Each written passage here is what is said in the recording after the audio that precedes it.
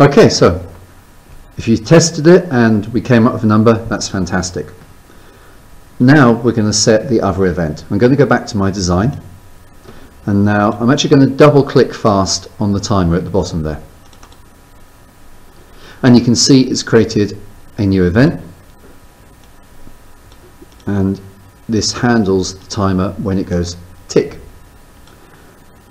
As a side point, it will tick at the end of its second and not at the beginning of it. It's just, this is important when we actually count down. Right, now we've got that. So the first thing we want to do then is we want to set it to count down. Now there's a couple of ways to do it. I'm going to do it the longer but more obvious way for now. Count equals count minus 1. Now when I'm doing this, remember that in computing is different to mathematics. We're not saying count is equal to count minus 1. We're saying count will be equal to count minus 1. So on the next iteration, the next time round, after this line is read, count is actually 1 less. Yep. Okay.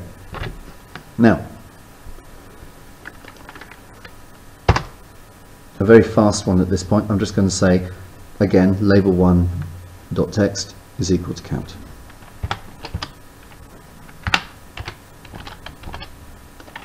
Label 1 dot text equals count.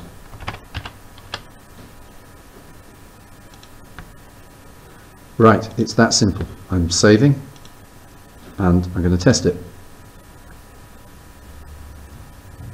Now remember, as soon as I hit the start button, every 1,000 milliseconds or every 1 second we'll get a tick, and it will make the count 1 smaller and then change the label. So if I put a 5 in here, I hit start now, it goes from one event to this event now, and as you can see it counts down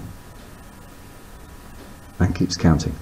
Alright, so what I'd like you to do now is I'd like you to double click on the timer in design view so we get your event, then add count equals count minus 1, and again another copy of label equals the count value.